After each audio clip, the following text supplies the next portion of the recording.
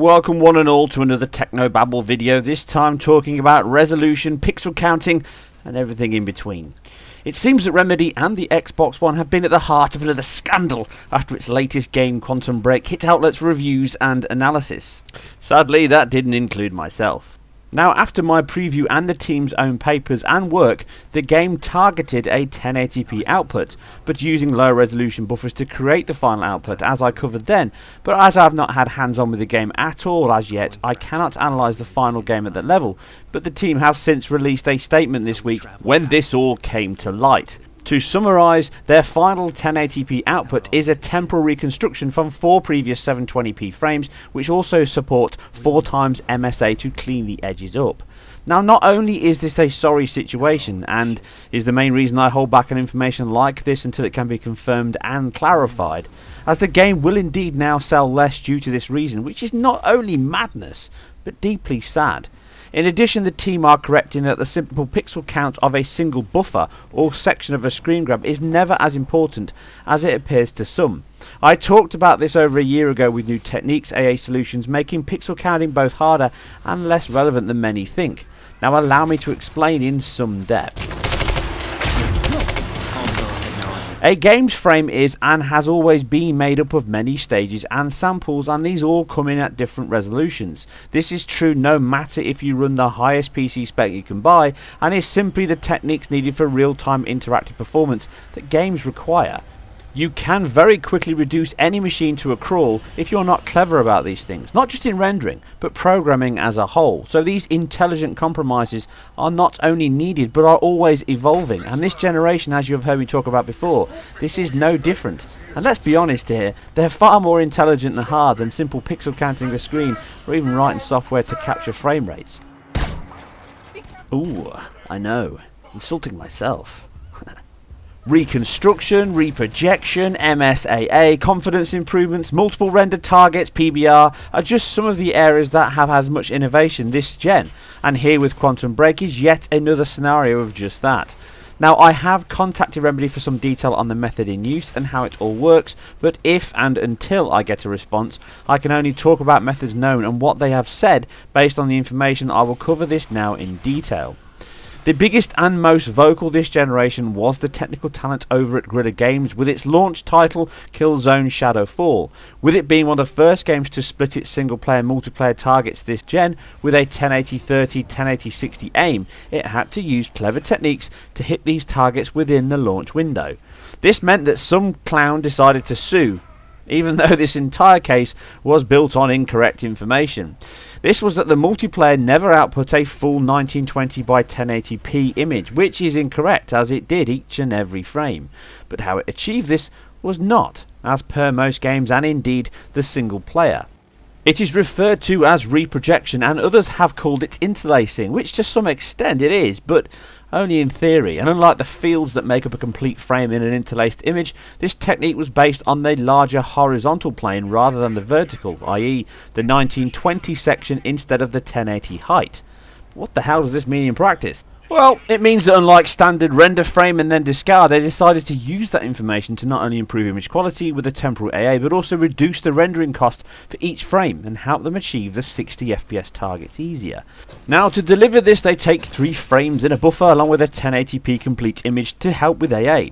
These consist of the current frame, the last frame and the frame before that, no more now, or just get dizzy. These pixels are then calculated with the odd pixels being created or reprojected from the previous frame's data, which includes its motion vectors. This is the direction of travel, thus expected location within the new frame, and its colours to create the new odd lines. Remember, the even lines all get rendered as standard. If all this fails, then simple interpolation is used from the surrounding pixels nearest neighbour. This can at times create issues as you get some distortion or the stippled effect, much easier spotted on alpha effects like rain and such. But by and large it was a success and went by largely unnoticed, other than a different AA choice being taken than single player, which many thought. I wasn't analysing games back then. As you can see from my example, this reprojection with each odd line being created from previous data or nearest neighbour, you can see where the interlaced idea came from, but unlike the field creation of that image, the final progressive display was was always a 1920 by 1080 image created from a 960 1080 render and the further 960 pixel columns created from data calculation. This would not have saved them 50% render time at all, as all this calculation was not free, but it did save them enough to have the higher multiplayer frame rate. This is a form of handling resolution and IQ in new ways, and it was a success, as you can see. Not a simple, it's a 960 by 1080 image resolution question. But this is not the same technique that Quantum Break has used, and is not the only one in use by any means, and I'm sure more to come. But this is reprojection, and didn't Remedy talk about reconstruction? Yes, it did, and thus the above method is only one way to skin a cat. Not sure why anyone want to do that, mind, but there you go. Now, I did tweet about this week to certain people, as I talked about, without even seeing the game. It was quite clear that reprojection was in place, but I didn't want to talk about it in my preview video, as I know how these things can escalate. Obviously that, and I didn't have the game at all, which also helps to do a full analysis. But let's move on to another method then. As I've talked about in my Uncharted 4 videos, the team also seems to be using temporal reconstruction methods within its pipeline to improve image quality.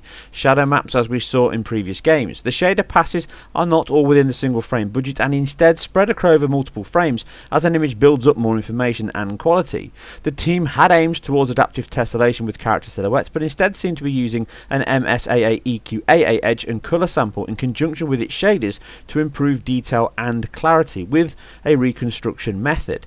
The shadows in scenes are a clear sign of this, as I have already covered before, and in the multiplayer you can see the stored information signs in certain areas, along with what I covered in my E3 look last year, that the information from the shaders is built up over time and added to, both from additional information being added, prolonged shader passes, and previous frames data to reconstruct the final image and improve it. But as the game is not even out yet, I cannot go into any detail on this, but the results speak for themselves. Now, just to confirm, this does not mean the game is rendering below a full 1920 and 1080 geometry buffer, as it most likely is. Now, another company using this method in more extravagant ways is Ubisoft. With Unity, reprojection was used in parts of the game's rendering for shadow maps, and also Rainbow Six used it, what they call a temporal filter pass in the menu options on PC, that is combined with a 2x MSA sample to clean up edges that have been created from a half resolution. Yes, that means on PC, if you set this option, and PS4, the game is rendering a final 1920 by 1080 image at 960 by 540, which would normally result in a horribly rough and pixelated display, with the Xbox One rendering at half of its 900p resolution. But with its MSAA passes sampling edges and most likely colour, allowing this to greatly improve the image quality and stability, even if it can look slightly lower quality than a full native 1080 display. It certainly does not look that bad in practice and can improve performance by around 40%. An important factor when 60 FPS is the target on limited hardware. But this does create slightly more unstable results on ambient occlusion, lighting, etc. that can shimmer more and break up. And this is something I noted in my Quantum Break preview. To simplify, this is because the shader passes are reduced, therefore they're running on a lower resolution frame, even though the depth is exactly the same as a full 1920 frame.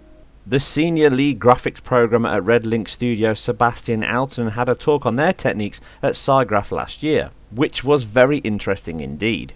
And I suggest you check it out in the link below and the article on the site. Now, unlike the Rainbow Six method that is using MSAA to improve the geometry from its lower resolution in conjunction with post effects and temporal AA, it helps reduce the impact on the final result that is still a directly lower resolution buffer. This technique being described here is reconstructing the final 1080 buffer from a lower starting point with its ordered grid sampling. With the consoles, for example, a jittered or programmable sample point could be taken at sub-pixel level to improve the results and choices further. The UV coordinates, tangent are all interpolated and, by the team's own words, are hard to spot. The performance gains on the given Xbox One samples show not only that is most certainly a great thing to do, but also that when performance improvements are quoted, it all comes and affects parts of the pipeline and not the thing as a whole. And you can tell from this technique that it can be used at any resolution to achieve any external resolution, and I believe it will be a big deal when we see the new consoles that I talked about in my video yesterday. This is the technique we will see to increase resolutions to the 4K target for everything, even when the rendering is far below and will be far below on pretty much all the games on those consoles when they launch. with the red link solution looking like an evolution of what's been used in Rainbow Six here. But again, this is yet another method and not what I think we have in Quantum Break, as I think although the aims are the same to increase performance, IQ and resource use, the methods can and do differ.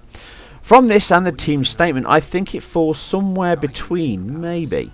Using 4 times MSAA EQAA on a 1280 by 720p native buffer will smooth out the edges of geometry in play to deliver much cleaner lines and IQ than the pixel count would suggest. Then, by storing previous frames information similar to Killzone Shadowfall as I've just mentioned above, the pixel vectors and colour can be used to improve the image and its interrelated sections as it is upscaled to the final 1080p output image.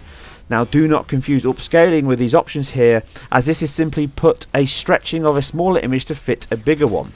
This is not what we're talking about here at all. With 4 frames needed to complete the final 1080p render means that in slow moving sections and cutscenes, along with its MSA sampling, delivers a much cleaner image than the pixel count suggests, and based on the reconstructed nature of the display, it will move between the lower and upper bounds as you play.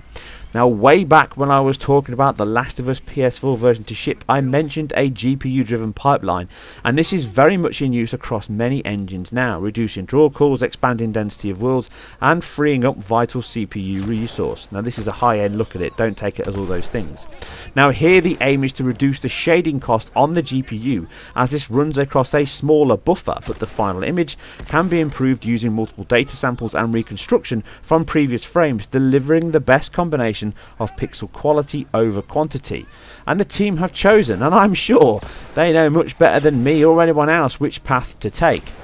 Now all these changes and solutions are always ever changing and in flux, and happen to maximise the hardware in use and resource allocation to deliver the on-screen results. Simply calling a game 720, 900, 1080, 4K in and of itself is not worth as much as the final results. Even without hands-on, Quantum Break clearly shows that the team have maximised the engine and Xbox One well. All the physics destruction, time shifting powers, pyrotechnics, volumetric lighting, particles, screen space effects, real-time global illumination are not only impressive, but a much better use of the AIUs than simply pushing more pixels.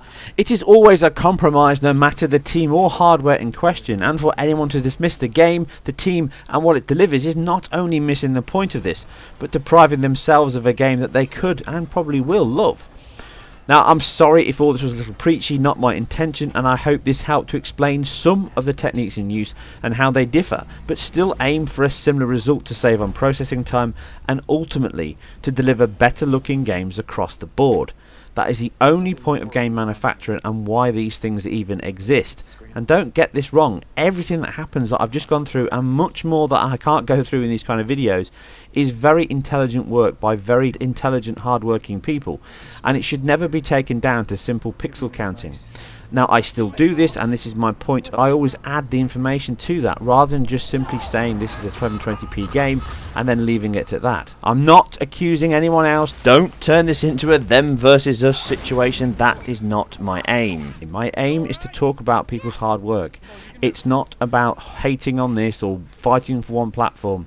I am a fan of technique, hard work and some of the talent that exists in these studios, and that's simply what I'm talking about just here. But like I say, I'm preaching a little bit, so I do apologise. As always, I hope you guys and girls enjoyed this. If you did, then please hit the like and subscribe button, as it really helps me immensely and it will help me create more work for you. If not, then please hit the down and tell me what you didn't like. If you did, then leave all your thoughts and feedback below. I always like to hear what you say. You guys and girls take care, and please check out my full detailed analysis of Quantum Break once I finally get my retail copy. And that'll include both Xbox One and PC. You guys and girls take care, and I'll see you very soon on the next one.